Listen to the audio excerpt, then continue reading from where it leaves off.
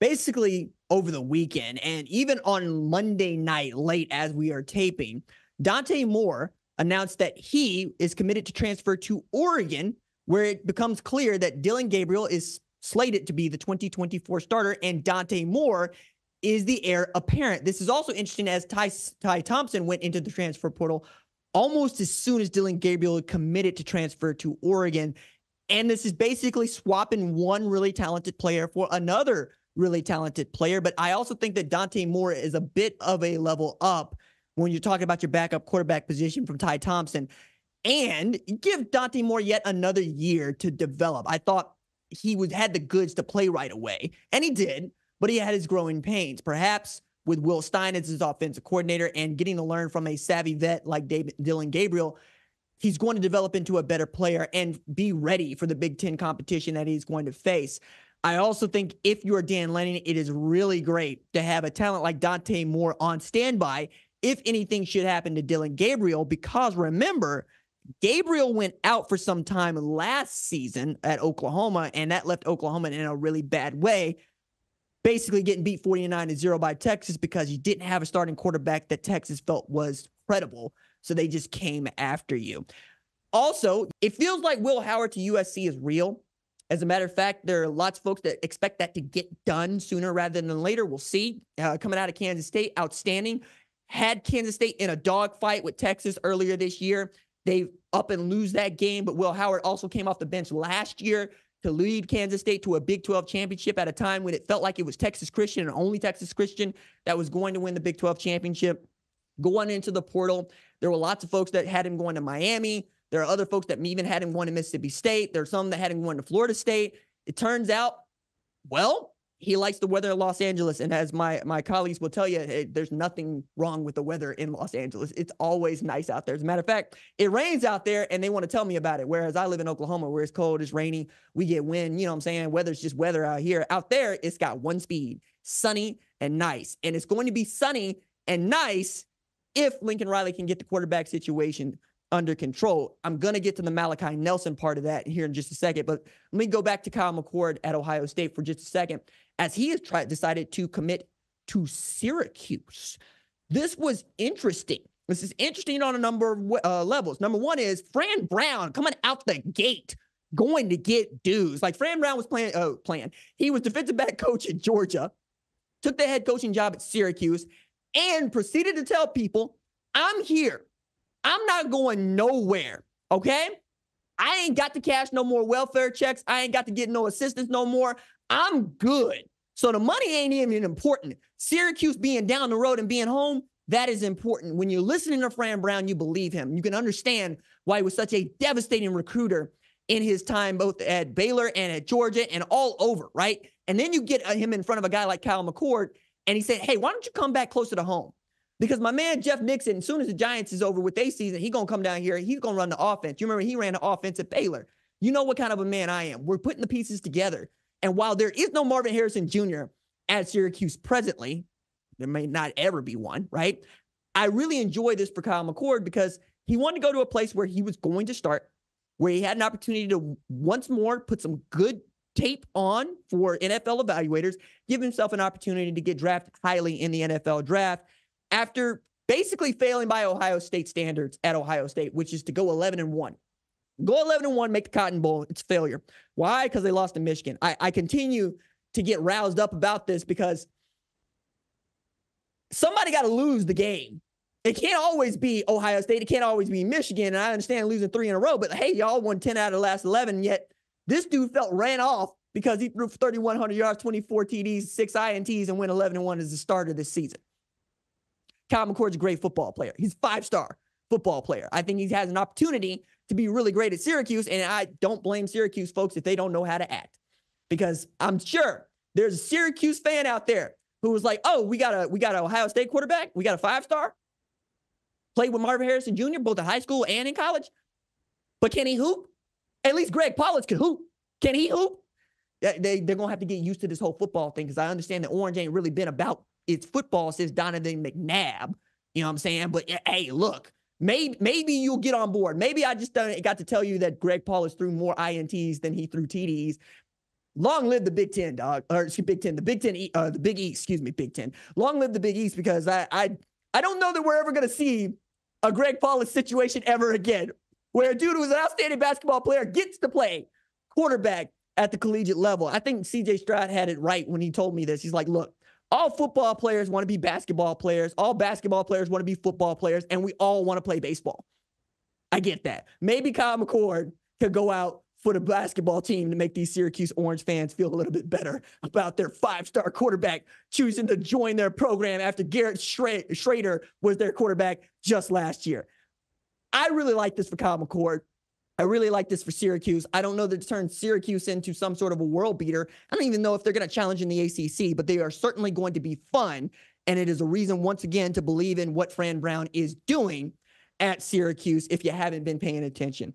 Also, Maalik Murphy decided to enter the transfer portal. That is the backup quarterback at Texas, and a guy who needed to come in when Quinn Ewers went down against BYU and against Houston, and was really outstanding. Was really great, right? Played, I thought, magnificently well against in that Kansas State game, and he's got all the tools. Like, you're seeing his size, you're seeing his ability. I like Maalik Murphy. I've always liked Maalik Murphy, and I think given an opportunity to grow into the position, he's going to be outstanding. What I found wild is he chose to go into the portal as his team is two wins away from a national championship. First national championship at Texas since 2005.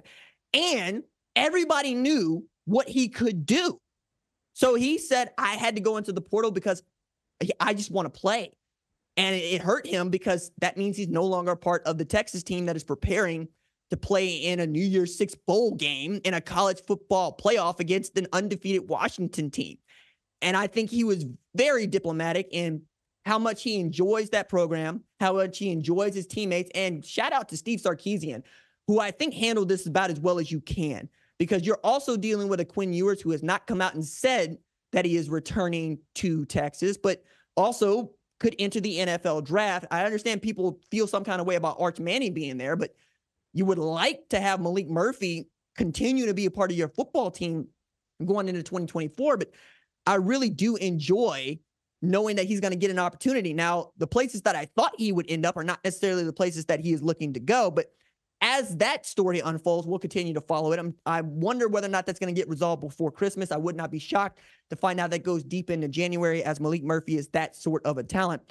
We got two other guys that also are that sort of talent. DJ Uiagalelei is still taking visits. Florida State seems to like him, but they're also waiting around to see what's going to happen with Cam Ward. Cam Ward also looking at Miami, Florida State. Many people have Cam Ward as the top-rated transfer portal quarterback in this class, but that might be up for discussion because on Sunday afternoon, Malachi Nelson launched his name into the transfer portal. If that name sounds familiar, it's because it should. He was the #1 overall recruit in the 2023 class, 2022 National Gatorade Player of the Year. His last season at Los Alamitos, he threw for just under 3,000 yards, 35 TDs, and 4 INTs.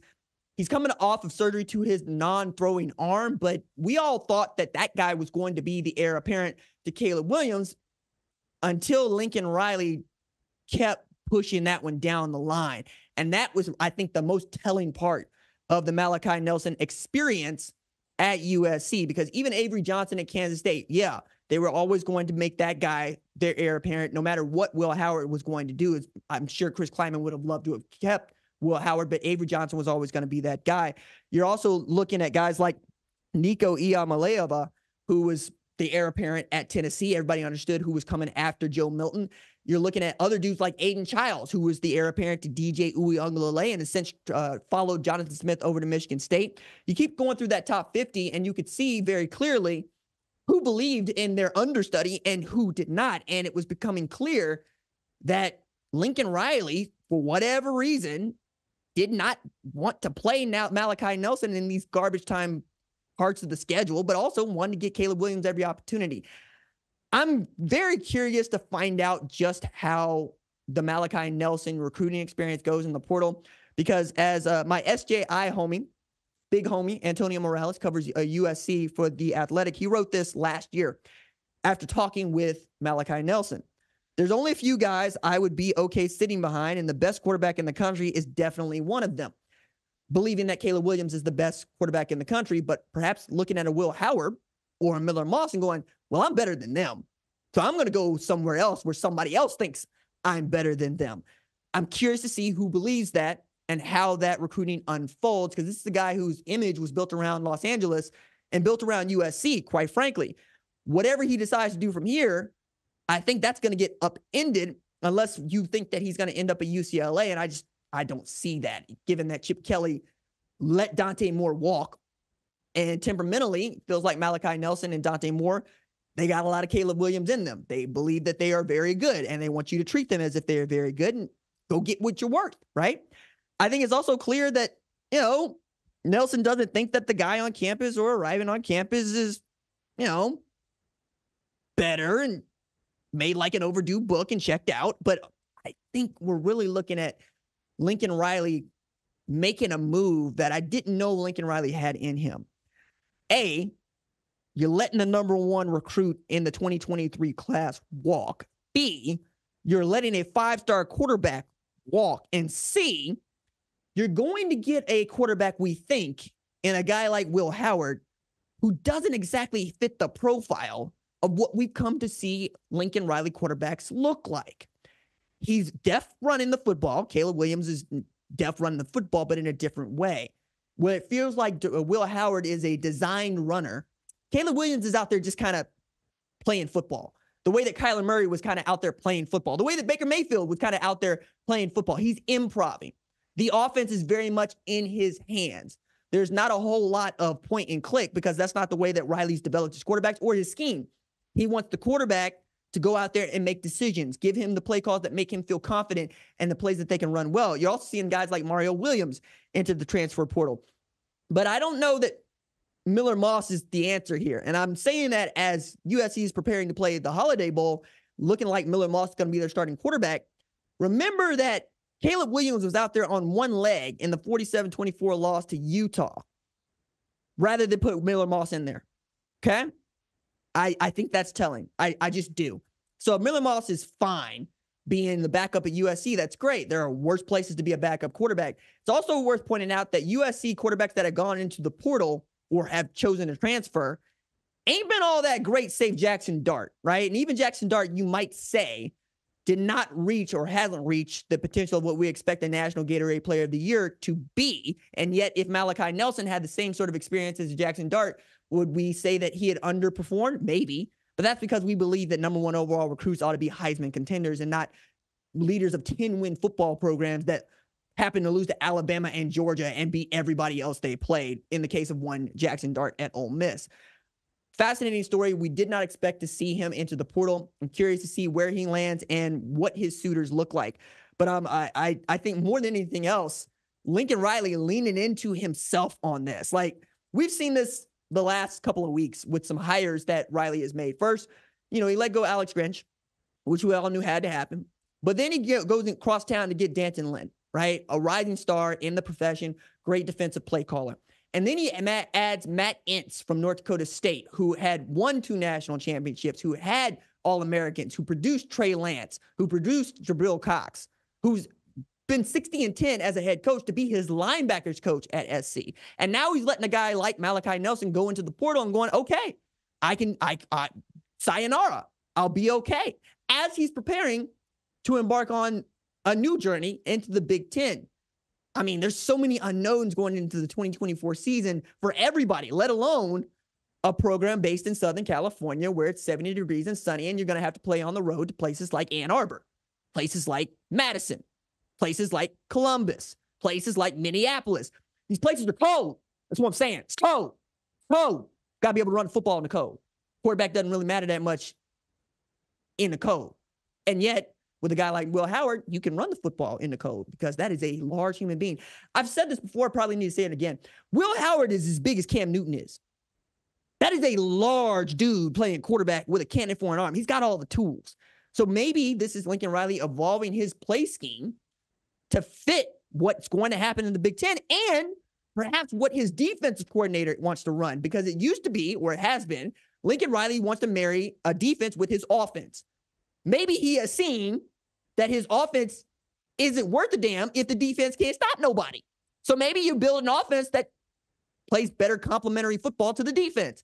Again, fascinated to see how this goes, but I've been basically a part of the Lincoln Riley experience since he was offensive coordinator at Texas Tech, going to East Carolina, coming to Oklahoma. I feel like I have grown into my job like that dude has grown into his, more or less doing what we do at the same time. So I'm curious to see what this new era of Lincoln Riley football looks like, especially at a place like USC, where he's coming off the worst season that he has had as a head coach. Moving and shaking going on. If you like what you've seen, consider subscribing to the #1 college football show on YouTube, the Fox Sports app, or wherever you get your podcast.